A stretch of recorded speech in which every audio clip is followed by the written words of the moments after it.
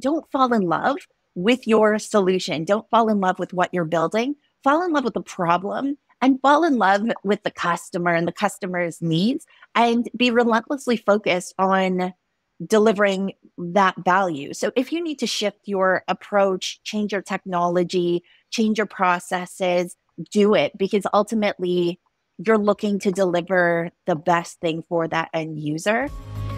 Welcome to Conversations That Matter, a podcast from Unifor. Here, we explore the latest customer experience trends, sales insights, innovations in AI and automation, and more with well-known thought leaders and industry experts. Tune in and join the conversation. Hello and welcome, everyone. I'm Kimberly West, Director of Product Marketing, your guest host today for today's special series on CX. And I'm really excited. We have an amazing guest today. She has a passion for employee experience. She's a constant innovator with a knack for driving change where it matters most.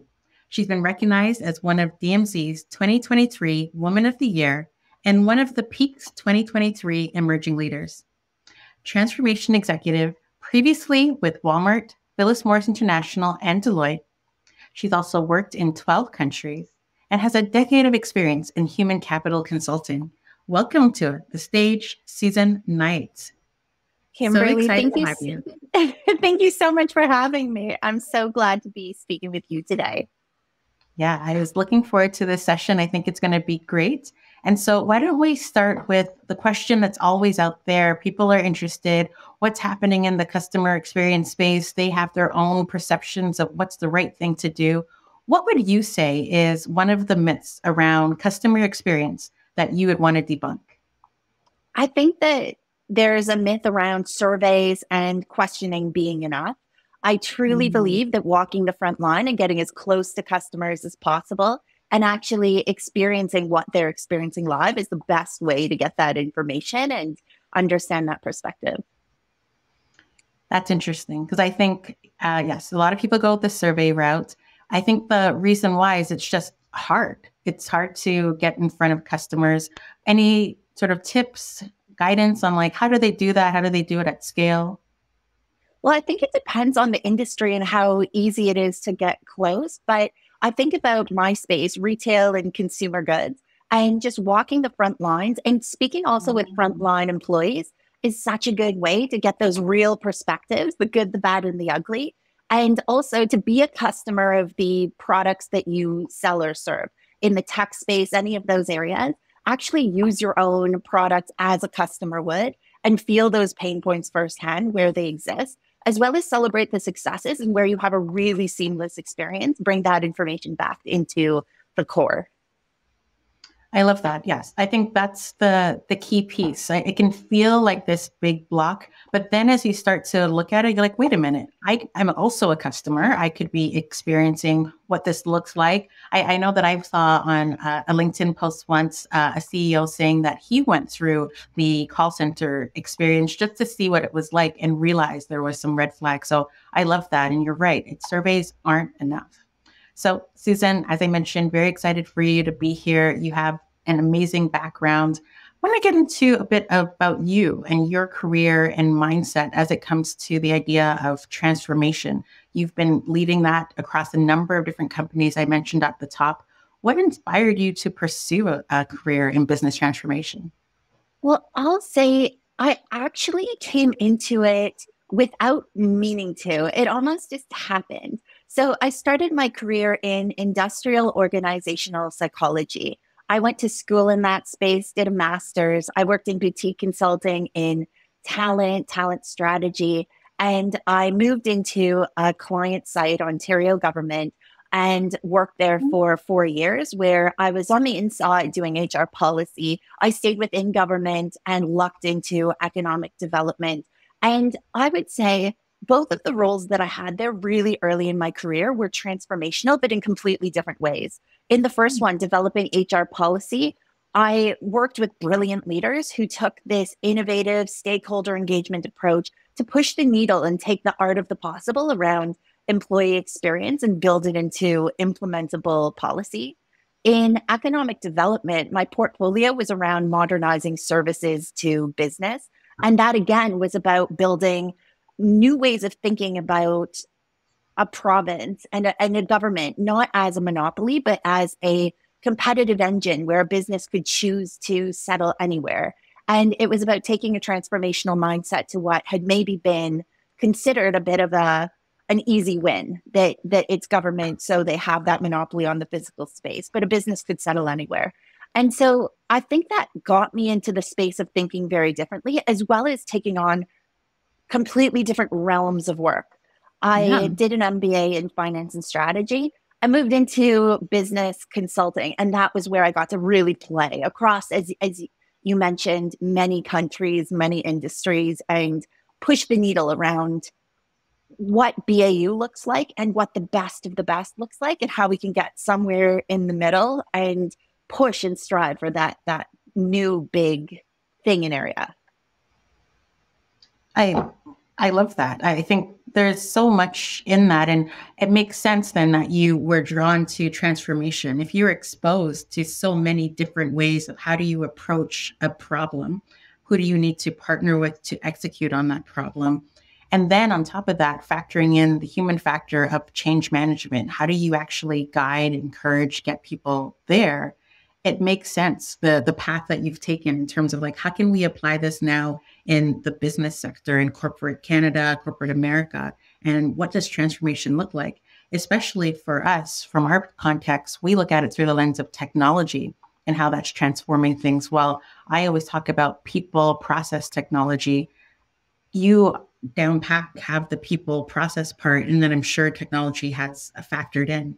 I'm curious in the examples that you gave because, yeah, there's just so varied. Can you share a project or an achievement that you're particularly proud of in your career? Sure. So I'm going to go into my consulting days and think about an interesting travel initiative I had. I spent 8 months in Riyadh, Saudi Arabia, where I was hired to envision what the talent supply and demand strategy would be for building an entire new industry for the country. And this Wow. was transformational because it was a move from old industry and ways of thinking and working into an innovative new space in the energy sector within the kingdom. And I take this example because I'd never worked in that region before. I had not worked in the energy space, but I do think as you become comfortable with transformation and change management and that view where chaos is to some extent the status quo. There's going to be complexity, and it's how you manage it and how you're able to anticipate what some of the challenges will be and mitigate as much as possible, but also be ready to react in the moment, knowing what that realm of solutions could be that I was able to apply in that space. So it was a very interesting, exciting initiative that created large scale economic change within a region. That is phenomenal. And I can imagine the different stakeholders that were involved in such a project. And I think sometimes there's the sense when it comes to transformation, and it sounds like this fantastical thing. There's some like root work that needs to be done at the people level. And how do you sort of bring them along? I'm curious whether it's that experience or maybe it's another experience that you've had. How do you factor in the people side? How do you factor in there's all these different people? If you're making this change, you're then disrupting how they work. You're Yeah. thinking through what is the new way that we should actually be presented. How do you factor that in to bring them along to get them to the point where they actually want to deliver on this new thing where the company or the organization is going? What are the considerations? So there are a lot. I'll give two models that I look at, and I think they apply both to stakeholders and collaborators outside of your core project team, as well as those people inside who are part of your nucleus actually delivering the work. One of them is around resistance, constructive versus destructive resistance.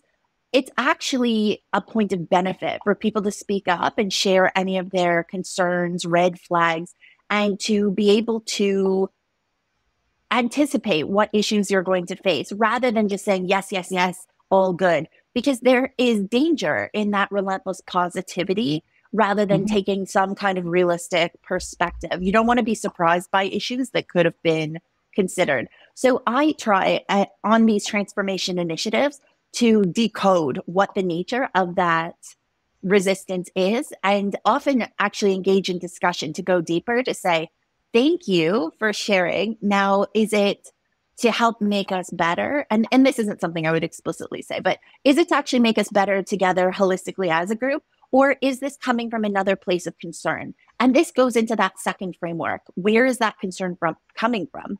So one place it could be coming from is lack of willingness or ability.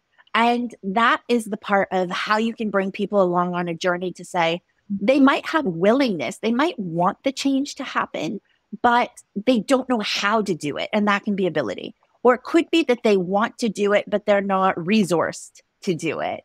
Maybe it's Mhm. something that you're trying to add on top of their day job. Maybe this is something that they actually are not willing to do, even if they are able. They think it's the wrong move, the wrong decision. So I look at those pieces and say, what do we need to do to create willingness and ability to bring people along on this journey? And when they are resisting, where is it coming from? And how can I support either making the project different or better, or help the person build that capability or heart and mind commitment to creating the change? I love that. And I think that's a framework that works in so many different scenarios. I'm a mother of two, and I think about willingness and ability. And a lot of times I know intuitively they have the ability, but the willingness is not there. And so to then bring that into frame when it comes to the corporate side, how things work, you're right. There is that sense of if there's going to be change, how do we now factor in? How do we even have sort of the incentives that are going to get to the point of willingness? And if they're not willing, then what does that mean? How do we factor that in? And then if there's the ability, or sorry, if there's not the ability, how do we then cater to that? How do we ensure that they're there? That's the employee side of things. I'm curious then, when it comes to transformation, I imagine that's driven by broader goals. One of them probably being, how is this going to impact the end user or the customer?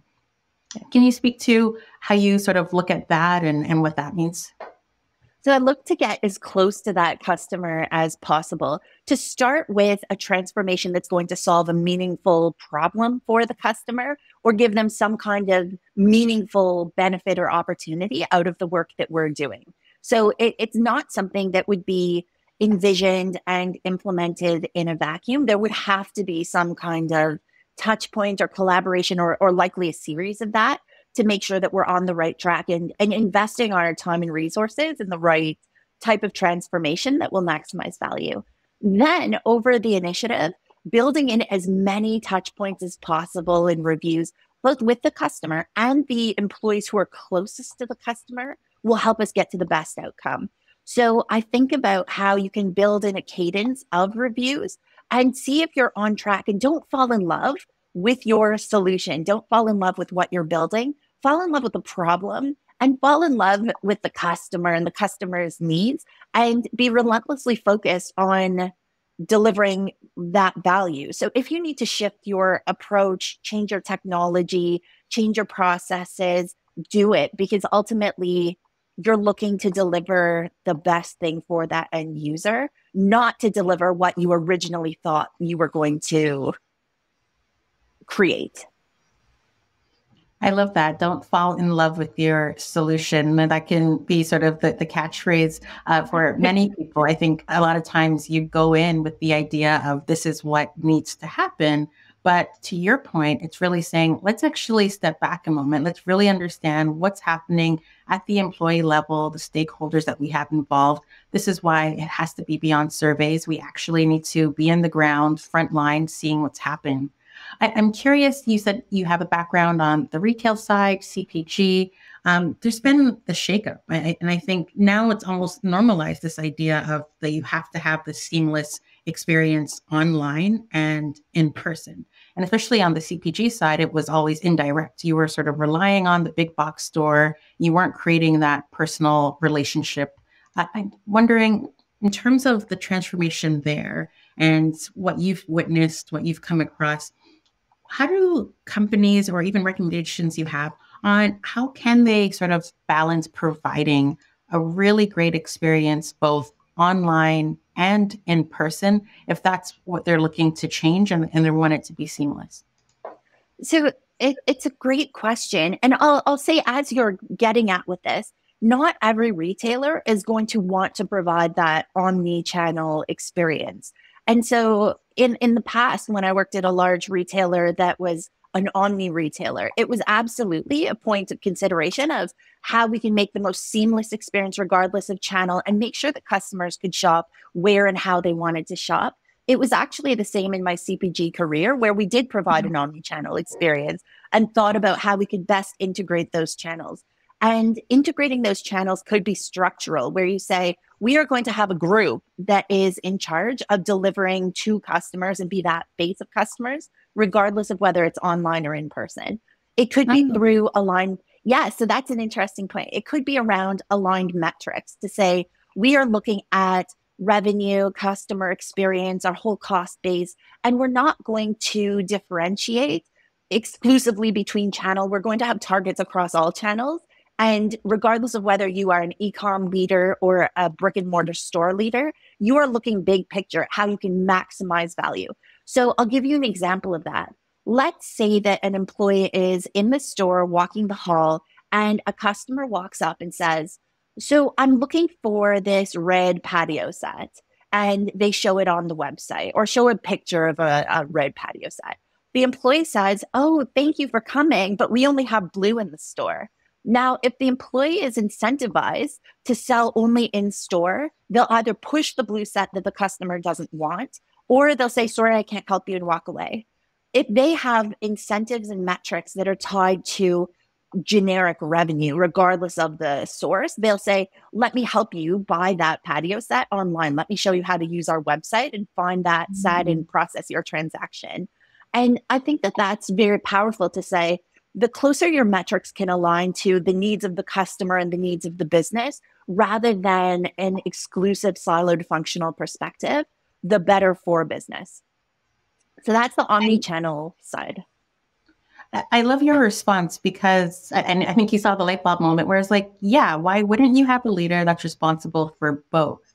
And so it comes back to what's happening in your organization, that transformation that you want to take on.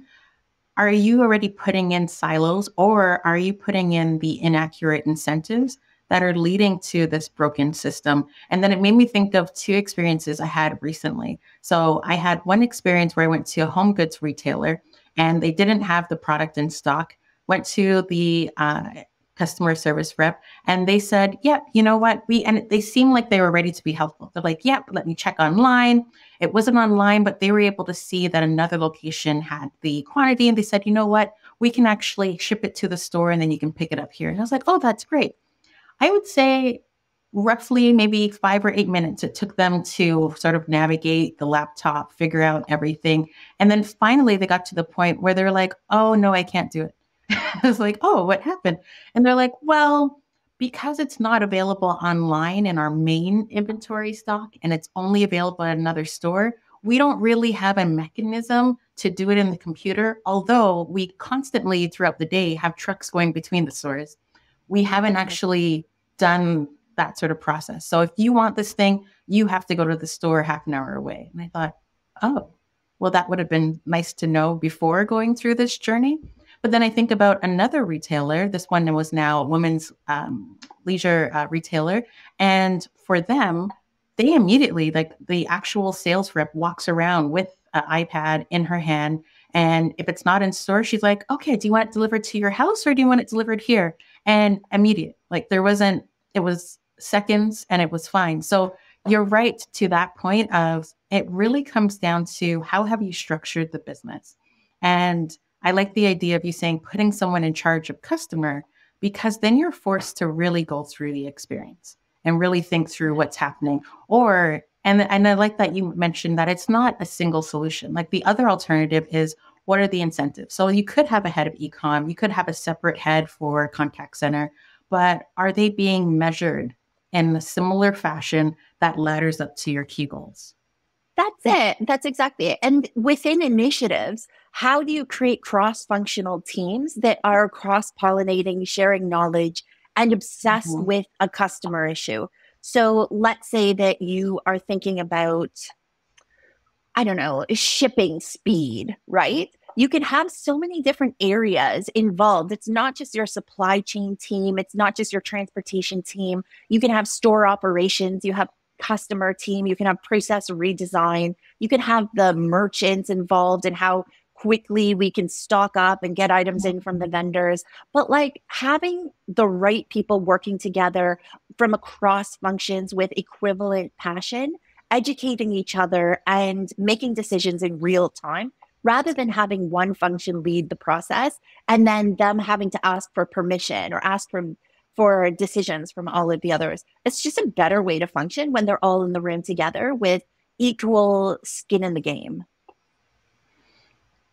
I agree. And it's interesting. I think what's happening is this idea of how do these different teams better communicate with each other. There was these boxes, people like the term silos for so long.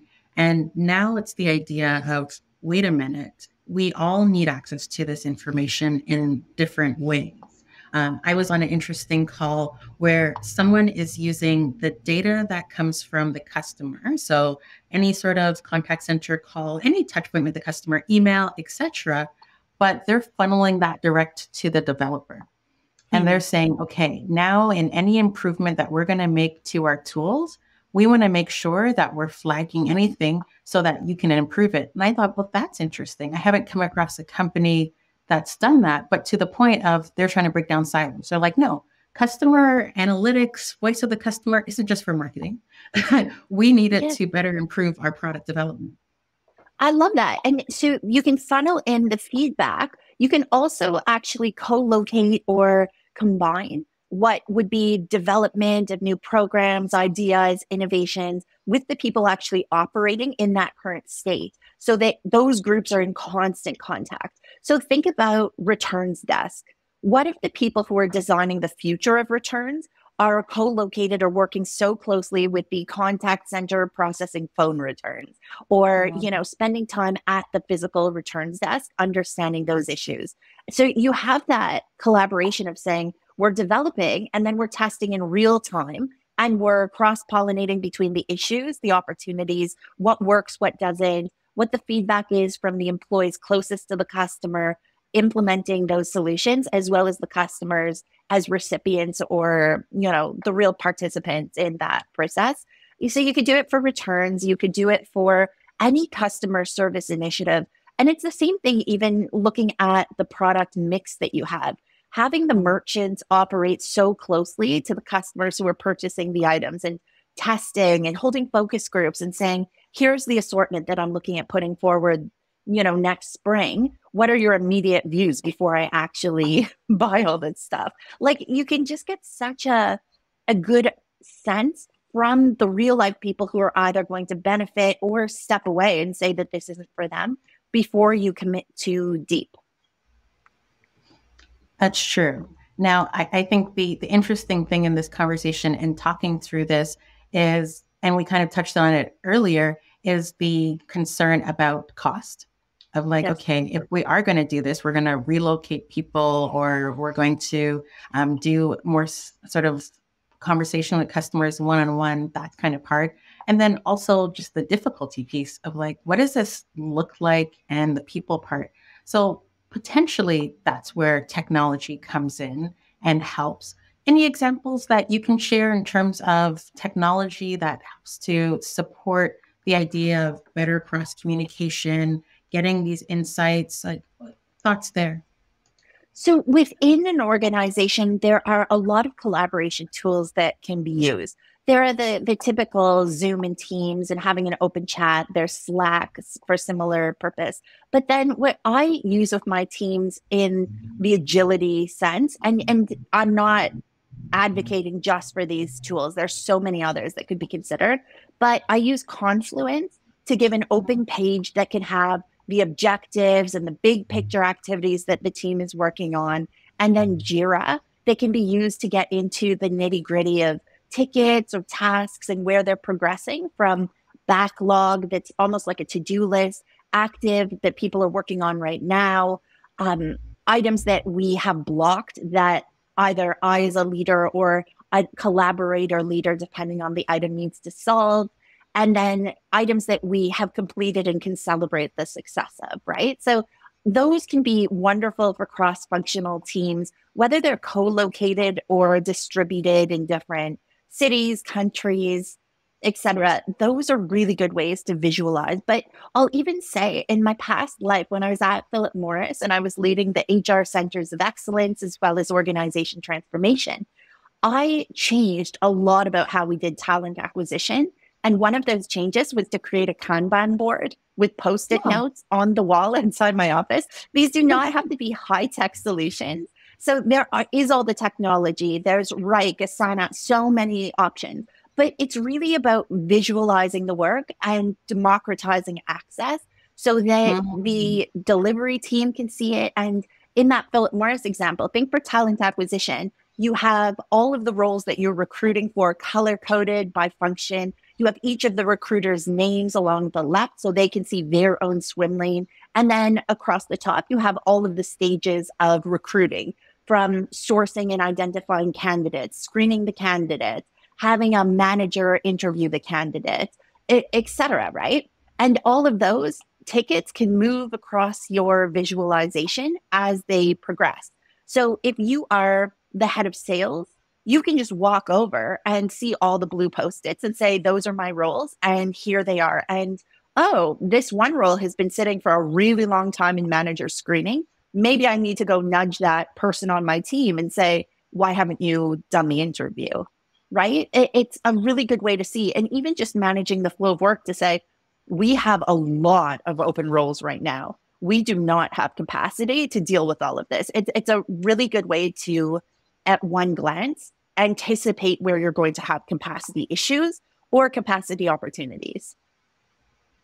No, I love that. You lost me with Confluence and Jira because as much as I'm a product marketer and I work with product teams and that's their favorite tool, I'm the first to be like, no, I do not want to be in that tool. But then you got me back when you Yeah. said Asana and Kanban boards because yes, and it's really like you said, whatever your personal preference is, but I think at the core of it and what's important is the idea of how do you ensure that you're providing some sort of mechanism, not only for your team, but for other teams to have access? And I love the word that you use about democratize. And I think that's now something that's becoming more and more important. It's democratization of information, of the data that's available, and not assuming that it's only for one team and Yeah. really thinking through how can they access it in their own unique way as well.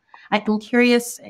We talked about the idea of, you know what, outside of surveys, you should be speaking to customers. But I did ask that question about like, then how do you do that at scale? And one of the ways that I would say is potentially technology of like, there's some sort of analytics tool, there's some Yeah. sort of central data lake that you're putting this information, pulling it out.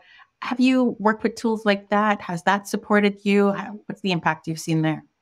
Yes, there absolutely is. And I also don't want to say that there is not a purpose for survey because there's such a helpful way of collecting information. So all I meant is let's not exclusively use surveys. Let's also get Mhm. out into the front line. Now, other ways you can use data to predict what assortment you need to have. So look at searches. So let's say that you are a retailer and you are trying to decide what type of bread you should be offering. You can look at what customers are searching for and see what the matchup is with what is in your assortment today, but also look at what they're searching for that you're not selling today and see if you have enough customers looking for that product to actually justify bringing it in to your list of offerings.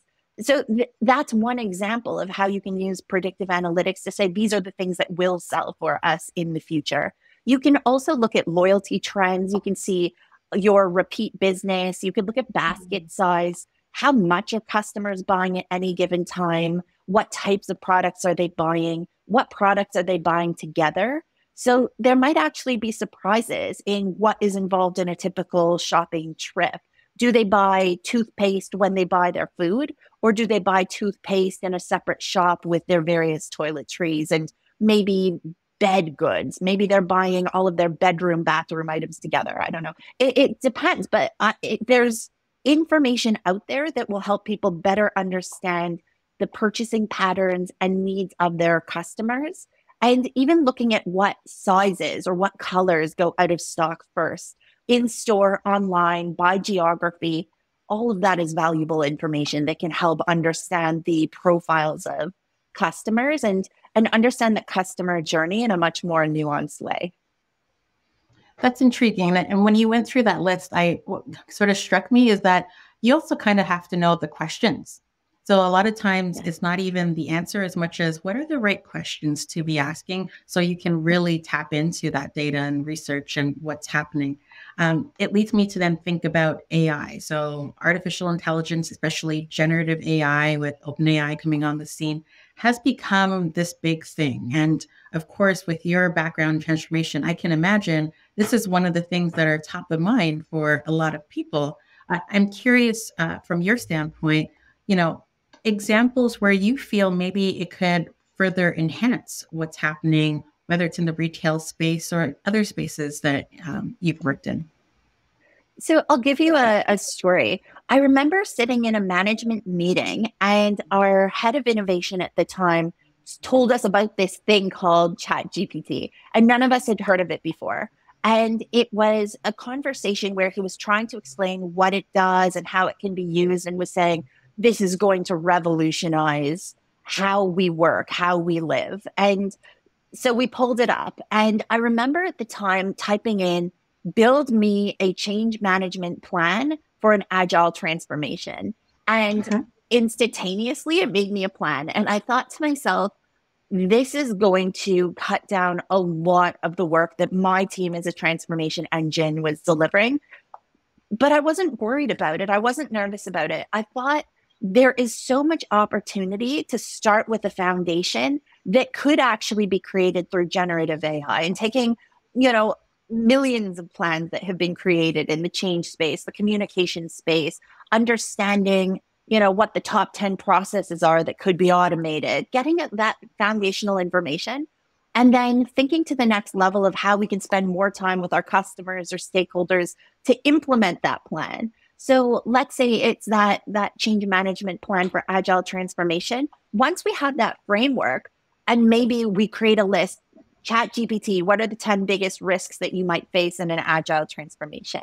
Love it. Going out and working with those partners to to educate them, to refine that list, see what is actually most relevant in this unique context, and then work with them hand in hand as trusted advisors to mitigate those risks and deliver a new way of thinking and working.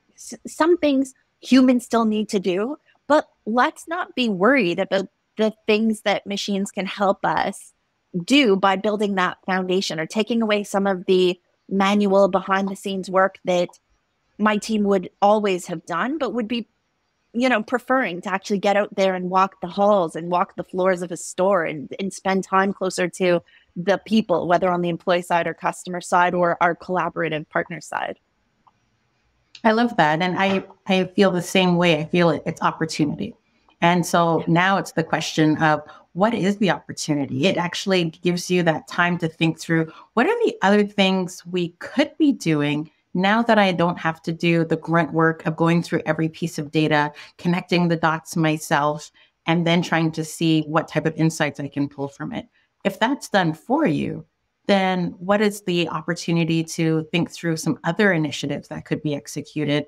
Maybe deeper dive on the conversations you could be having with customers or employees. So I love the story of like, no one really knew what it was because it did come out. I feel like it came out. And then as it came out slowly, or even just this year, then there's conversation about the fact of like, it's always been here, guys. Why do you not know this? It's like, no. Last year was definitely a pivotal moment. But even outside of generative AI itself has been here for a very long time. Any examples of where potentially you've done that or maybe helped the client sort of adopt AI and improve a process? Well, I'll actually give you a better example than one of mine. So I am really excited by some of the automation and robotics that Chipotle is doing.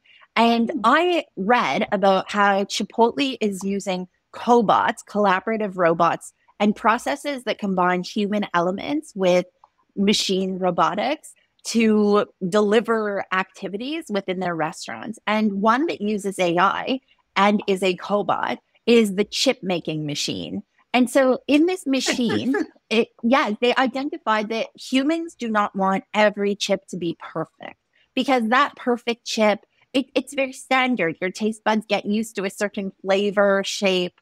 They like that kind of human taste to this chip of how it can be unique, how it can have a curl, how it can have more salt or less salt on any one piece. So they actually use our AI to mirror how humans make chips and those unique distinctions in chip to chip, those unique pieces. So I thought that was very interesting. They also had the guacamole making machine that's quite similar. That is something that will get rid of a lot of the manual tasks of humans, but that require humans to feed the avocados into the machine. I don't know. There's really exciting work coming out of that organization, and I've been very interested in following their transition. I love that because, yes, if you are the chip connoisseur and you're like, I need the right chips, the right assortment of chips, that's perfect. And I think what it does, what I also love about that example, is it shows you the sort of advancement that we've come. So AI is on the scene, but this idea of technology and human working together, I love their term of cobot or collaborative bot, has always been there. What AI is now allowing to happen is additional personalization. So the automation piece was there for a very long time. I like watching sort of how does this work or how do you do it kind of shows on YouTube and TV. And they show how people are working along a machine to create boxes or furniture, all these different things, but it was all automation. It wasn't the AI piece. And then when AI comes into it, with your example, it's the idea of wait a minute, how can we now connect the dots of a lot of different data points and turn that into a service or a product that's going to better serve the audience? And I love that because to me, that's Chipotle going beyond and above listening to their customers. They didn't just say, okay, we have this data, let's set it on the shelf and we'll tackle it later. This is the perfect example of how AI allows you to imagine new possibilities. But wait a minute, it might have been expensive to think through this, but now we can just install it in store. We don't need to have a third party manufacturer putting chips together. Amazing. It is. And I'll give one more example that I saw recently. So I came across this app and it gives you the opportunity to photograph every item in your closet and identify what the occasion is. And then it puts together outfits for you. And now the AI part is that it learns based on your feedback as well as the feedback of others going through similar processes of outfit matching, how to create more perfect outfits. So it takes the feedback and continues to evolve. But interesting use of AI to understand what is appropriate for an occasion and where, and then tailor it to your own closet. I love that because again, just the idea of like, wait a minute, I can have this on my own. I don't need to hire some high fashion personal assistant designer person that I probably wouldn't have hired anyways. And then I can feel confident, show up the way that I need to. There's so many knock on benefits. And I think it's super cool.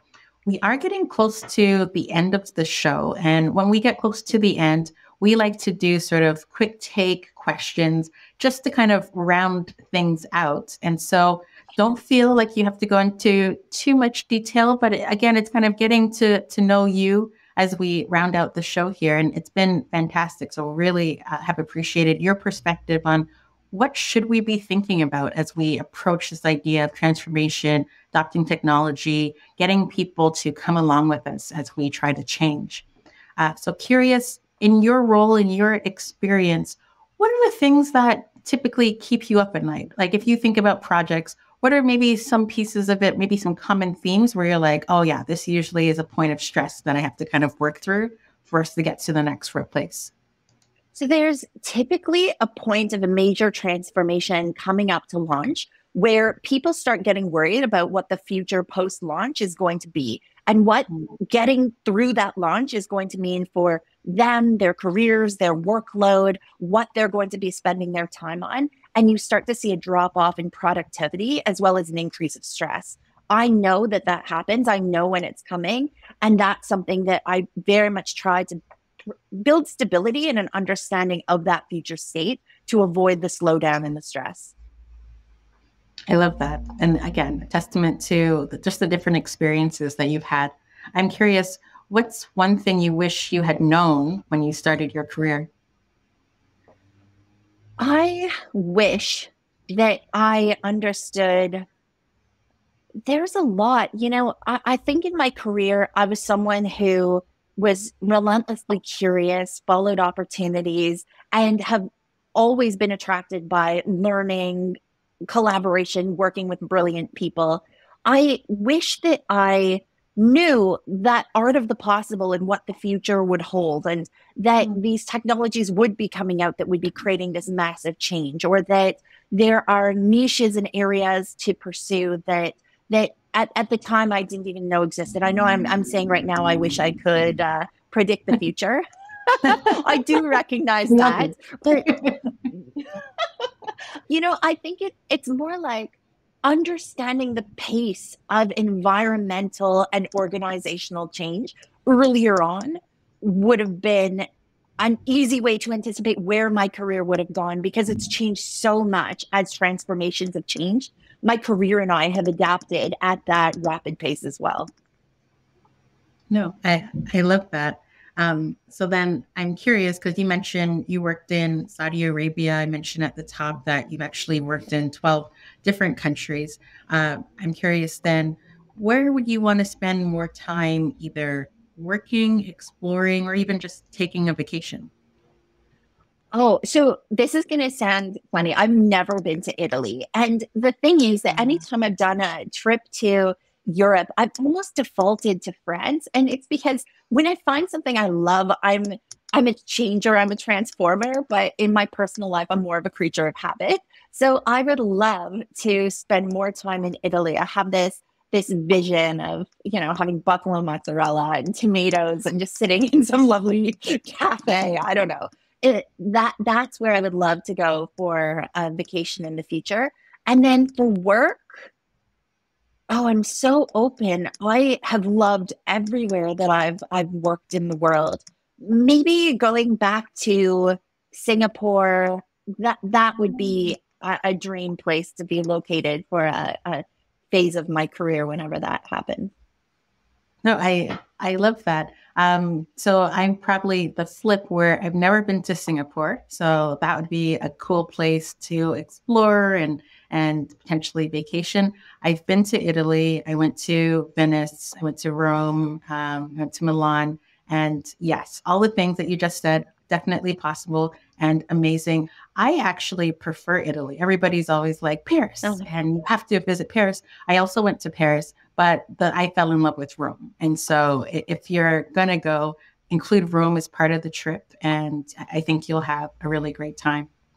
So in closing, and it's been a great episode on the idea of how do we embrace this idea of creating really great experiences, and the idea of the transformation that's required. And that transformation really takes into account the people side of things, and what processes can you put in place? What are the ways that you can think through? My takeaway from you is the idea of, are they willing and are they able? And how do we then balance and tackle that? The idea that technology is there to actually really be your cobot, similar to Chipotle, where it's really there to collaborate with you, not to replace you. And it opens up such great possibilities. So again, Suzanne, thank you so much for your time. Really great. I'm sure this is going to help a lot who are now embracing this idea of AI transformation and trying to figure out, where do I start? Thank you. Well, it was such a pleasure. Thank you so much for having me. We hope you enjoyed this episode of Conversations That Matter. Subscribe to our podcast for more great content. And if you want to learn more about the topic we discussed, visit unifor.com today.